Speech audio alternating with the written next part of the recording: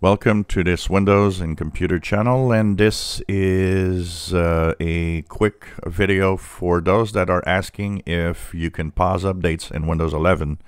You definitely can, and the way it works is that if for some reason you just don't want to install an update for a certain amount of time, you simply go to the Start, right click on the Start, go into Settings, then go into Windows Update, and the first thing you'll see at the top is Pause Updates. By default it says pause for 1 week, but if you actually unroll this, you can pause up to 5 weeks.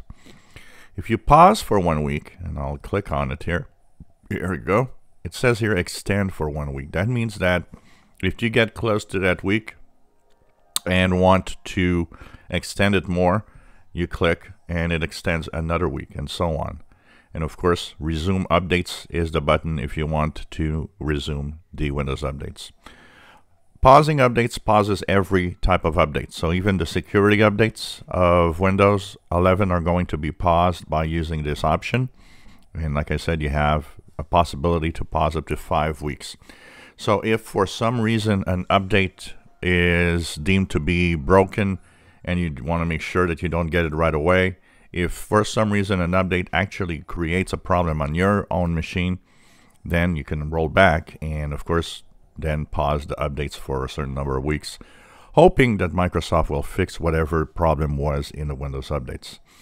But you can pause updates for a certain amount of time. Once again, I do not recommend pausing updates for too long, especially the security updates. The bug fixing updates, we don't really care, but the security updates should always be installed as fast as possible, because it creates problems that can actually arise on security side of your computer.